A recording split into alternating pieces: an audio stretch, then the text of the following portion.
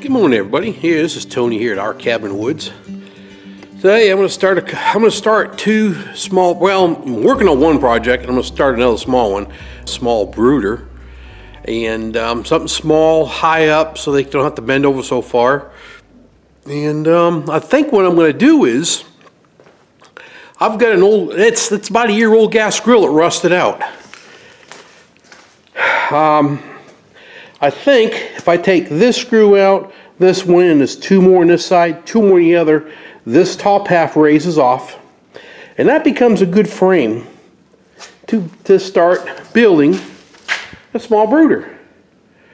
And, you know, make one probably stick it out a foot past each side, and then put like handles on this side. You can pick it up and you can drag it around wherever you want it. I think it'd be pretty cool. Start from there. I'd be good with the good wheels, good roller. I made this brooder right here. This one's really cool. It's super heavy duty. For the last I've done a set of meat birds, turkeys, two sets of meat birds, and turkeys have been in here.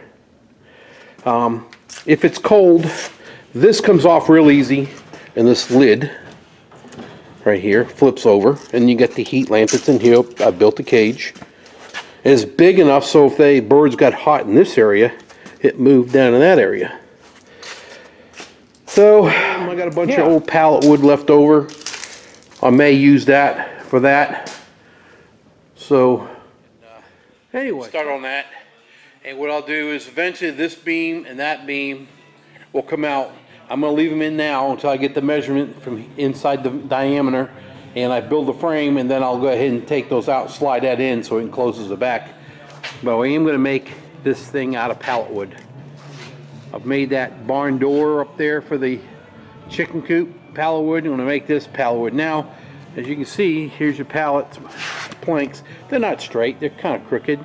So what I'm going to do is, let's see here, way back there, that piece of it, I guess you can call it plywood, but it's actually 1/8 inch cabinet woods, the back for your cabinets. So what I'm going to do is I'm going to make the frame, and then I'm going to line the inside, or it'll be the outside. I'll line it, and then I'll put the pallet wood on top. That way, I just take my Sawzall. If they're loose already, I'll take it, try to pry up a little bit, and give myself a little gap, which I did right there. Pry on it, you get a gap, then you can slide the blade right in there. And there it is, it's cut off that quick. Now pull this apart a little bit, and it gives you that little gap that you can slip your blade through the back. That makes it a lot easier.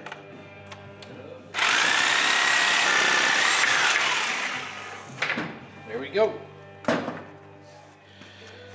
And as you can see, some of these aren't straight at all. And that's why I'm going to line it. You look right down there, and it's not straight. But I'm going to put the lining on the inside, or it'll be the inside of these. And put these on the outside. I'll look good. Alright, this is the base. I have a problem with myself. Once I start get going, I don't stop to turn the cameras on. So I didn't turn this cameras on. Anyway, what I want to show you is, let me get this camera lowered down a little bit. It's still on a tripod. Alright. What I've got here, I'm trying to use, of course, like I said, I'm going to use my pallet slats, and they're mainly about 47 inches. But what I've done was, because I want to trim all the edges, because some of them were split or whatever, I made this frame is at 46.5 inches. So we're at 46.5 inches. So I'll be able to cut off on each end 1/4 inch, however I want to do it. It's going to be trimmed, but I just like to make it square and, you know, and good.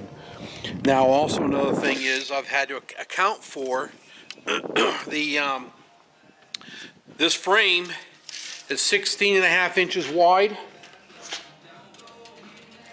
We're at 16.5 inches. So I have to account for each one of these pallet pickets. This also the that right there plywood, which is it is a 1/4 inch thick, so it's a 1/2 inch. So by the time you're doing all that figuring out, this piece here, the frame, needs to be 14 1/4 inches. I'm at 14 1/4. So that's going to account for the 1/4 inch piece of wood plus 1 slat from the pallet. So that should make up the difference to fit directly between that frame that I've got there. So now what I'm going to do is I want to make this bottom. This is going to be the bottom of it. And we're at 46.5 inches right there. So now I got to go ahead and cut that.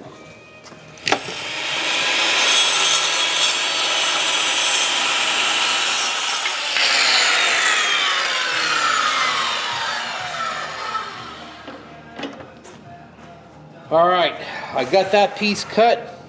Now I have to do this here is it's 14 3/4 wide.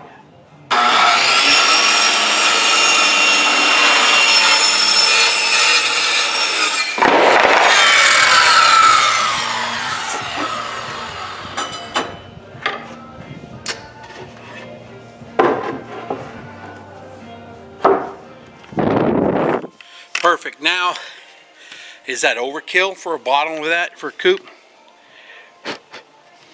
Yeah, it is. But you know, it's what I have here. I don't have to buy nothing.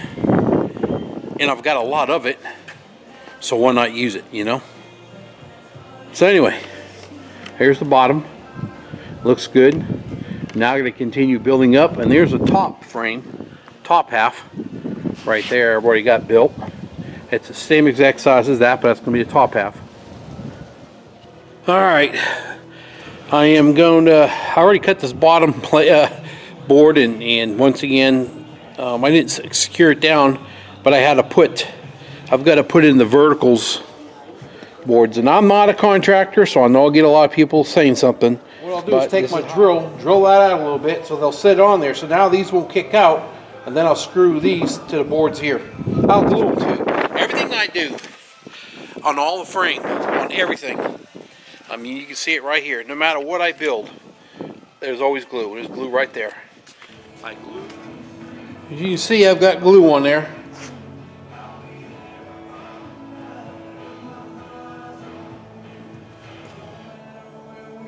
I got my, and whenever I screw something together, I always use things always to pull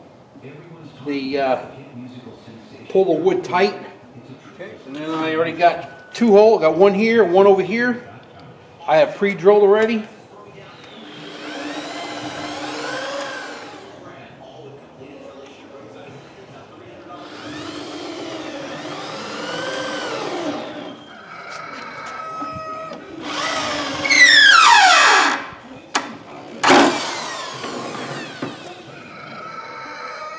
There it is. That keeps it from sliding when you probably shoot the screws into the side. I've just always done that. Yeah.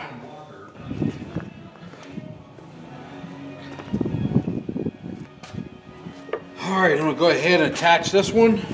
These two.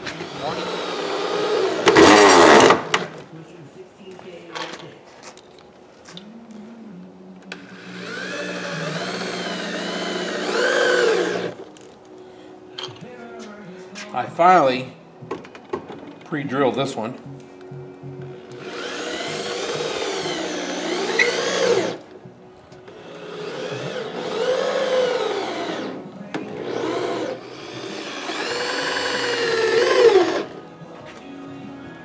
Okay, I'm going to cut probably like I have some stripping over there. I'll probably go get it. I'll just put it between here and here on the other spot too. I believe those were I can tell you that right now, right here. 11 3/4. Yep, 11 3/4.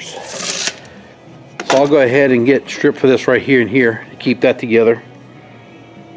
So I'll go get that done now.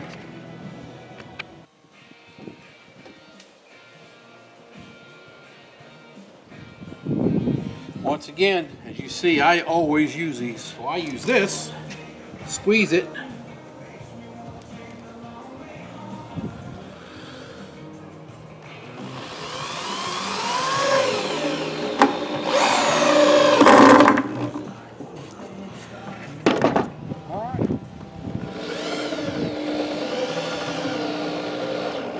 You know, plywood and stuff, yeah, the screws will pull it down. But bigger boards, you really need to clamp it, screw it. Basically, bottom's on, everything's good. Top support, I mean, this thing's strong, it ain't going nowhere. See, I got the screws in here. I've already got them marked, I already got them pre-drilled. I'm gonna glue it. Well, I mean, I didn't pre-drill the side, I should have. We'll get one side at a time. Oh, that one's on. That's on.